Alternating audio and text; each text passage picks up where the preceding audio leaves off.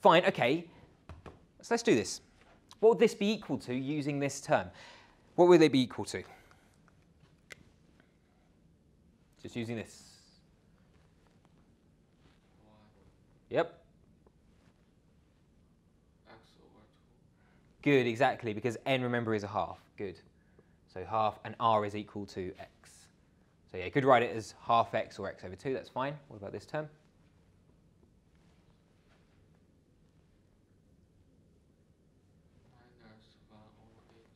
Okay, good. So I'll do it first of all just by sticking the numbers in, just so we can see where it comes from. So you get half times by a half minus 1, which is negative 1/2, divided by 2 factorial, which is just 2, times by r, which is x to the power of 2. Okay. What's the next term? So we'll do the first 4 terms.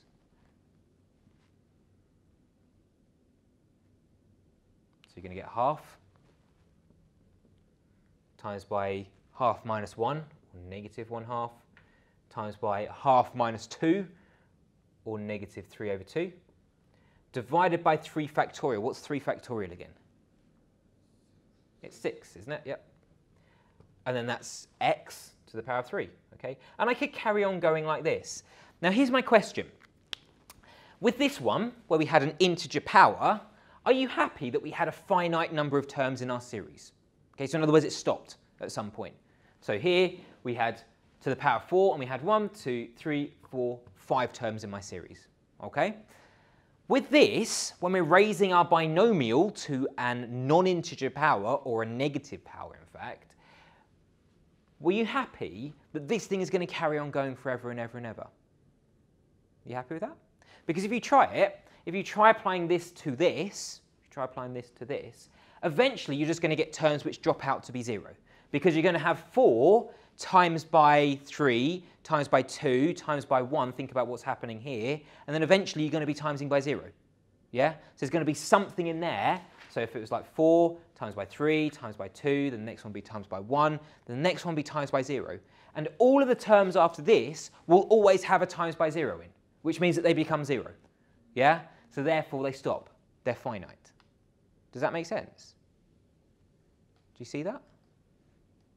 So I mean, try this with this. So try this formula on here, okay? Obviously you'd have to do a bit of rearranging to get a 1 here, okay? But if you try this on here, I can promise you, because this is an integer power, effectively, because all of these coefficients, I mean, you can see it here with this numerator, effectively you're just taking away 1 all the time.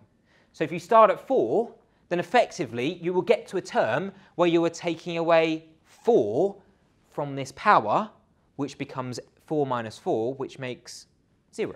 Okay? So that is why terms end up dropping out over here, and eventually all of the terms after that point will always have a 0 in, because they'll always have 4 minus 4 in.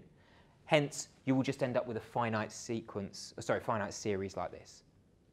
Does that kind of make sense? Yeah? Good. Whereas with things like this, like, you're never going to get a half minus a half. Because if you notice, you're always taking away an integer each time. So with every single term, you're always taking away an integer from that power. Does that make sense? So with something like this, if I take n to be a half, okay, this one is just a half. This one is a half times by a half minus 1. This one's a half times by a half minus 1 times a half minus 2. This one would be a half times a half minus 1 times a half minus 2 times a half minus 3. You're never going to get a term which has a half take away half, because you're always taking away an integer number from that power, okay, with every term in the series. Yeah? So because you're never going to get a half times a half, you're never going to get a term which comes out as 0. So therefore, this thing is going to carry on going forever and ever and ever. Okay? So basically, if this power is a fraction, or are you happy if this fraction is a negative number? Because you're always taking something away. If you start at, say, -1, okay, yeah, if you take away -1, and you take away 1 from -1, you get -2. And if you take away 2 from -1, you get -3.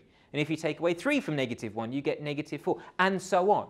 So in other words, by taking numbers away from a negative, it will just become more negative. It's never going to be 0. Is that okay? So the condition is that if our power So if n, I'll write it over here, if our power is a fraction, like this,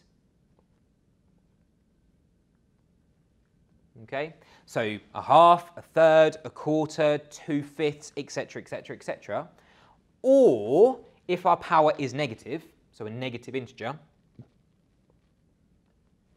then we know that our series will be infinite. In other words, it's never ever going to stop.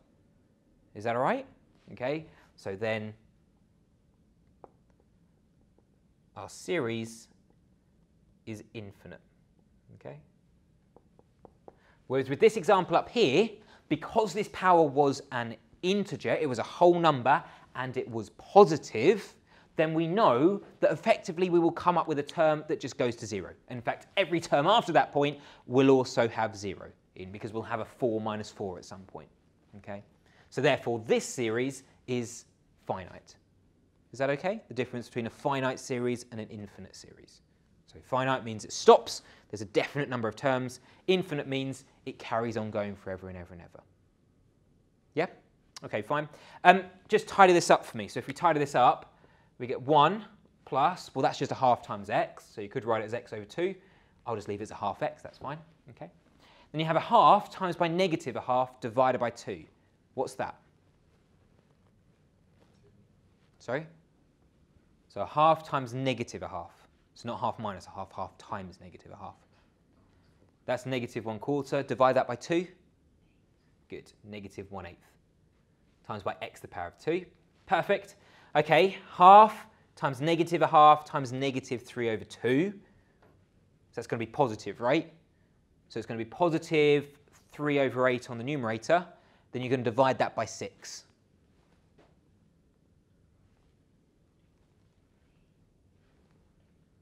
Over 48. Yeah, good. Because it's just effectively dividing that by 6.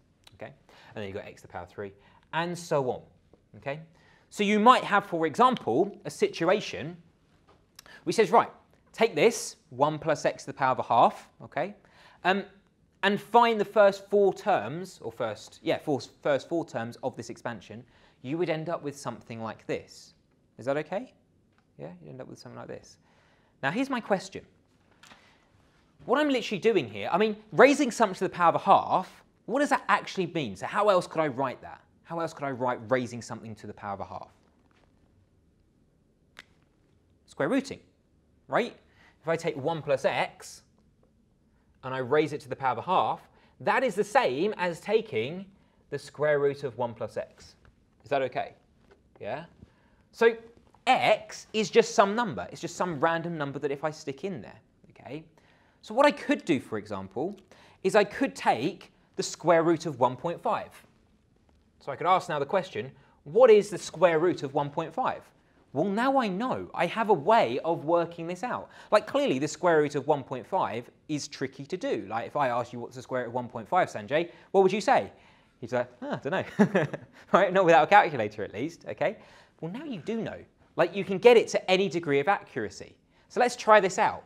Because 1.5, I can write it as 1 plus something. You happy it's 1 plus a half? Okay? So this is the same as the square root of 1 plus 1/2. Okay? So in other words, what I'm saying here is that if I compare this to this, I'm just basically saying that x is equal to a half. Okay? Which means, because 1 plus x to the power of a half is equal to this, if I just stick x equals a half into this series, then I will be able to get this to a reasonable degree of accuracy. So let's try this out. Okay, 1 plus x is equal, a square root of 1 plus x is equal to this. If I'm saying that x is equal to 1/2, let's stick it into this series and see what happens. So we should get 1 plus a half times x, which is a half, remember. So a half times a half, okay, minus 1/8 times by x squared, so times by a half squared, okay, minus 3/48 times by x cubed, so x is equal to a half, so you get half cubed, and so on like this. And obviously if I had more terms, if I bothered to put more terms in, then I'd have this to a greater degree of accuracy. So let's try this out without a calculator then. Okay, see if we can squeeze it in. So we've got 1. We can then add on a half times a half. Half times a half is a quarter, right? And then we're going to take away an 1/8 times a half squared.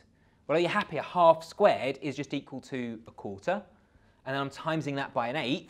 So therefore, I should get 1 over, excellent, 1/32. Okay? And then minus, so then I have minus 3/48. In fact, have I made a mistake there? Yeah, this thing here should be positive, shouldn't it? Okay, this thing here should be positive because, of course, you have negative times a negative. Okay, so yeah, this should be plus 3/48. So if I add that on, a half cubed is equal to 1/8. And then I'm timesing that by 3/48. I mean, it's just fractions, right? What's 8 times 48?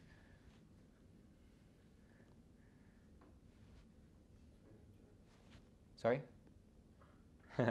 Yeah, so you call that 50, let's say. 50 times 8 is equal to 400, isn't it?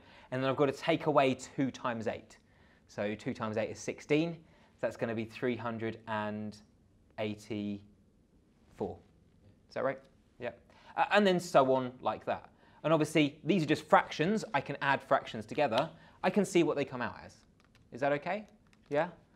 So this is how I could begin to work out what the square root of 1.5 is without a calculator. It's just binomial series. Is that all right? Yeah. In fact, it's an interesting question. When you type the square root of 1.5 into your calculator, I wouldn't mind guessing that this is what your calculator is doing. Okay? Because it's clearly the square root of 1.5 is absurd. It's irrational. It carries on going forever and ever and ever. Well, this series carries on going forever and ever and ever. I reckon your calculator is just using a binomial series, like it's programmed to use a binomial series, to work out the square root of 1.5. And obviously your calculator can do this calculation like that.